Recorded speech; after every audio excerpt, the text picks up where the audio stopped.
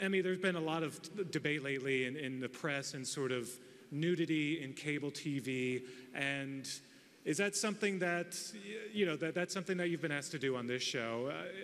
I'm so tired of answering this question. Yeah. It's so inane that is such a big thing. Like, if somebody takes off their clothes, like, that is such a big deal. I mean, there's such a stupid stigma about it when it's just a body. I mean, it really isn't anything. It doesn't say who you are inside.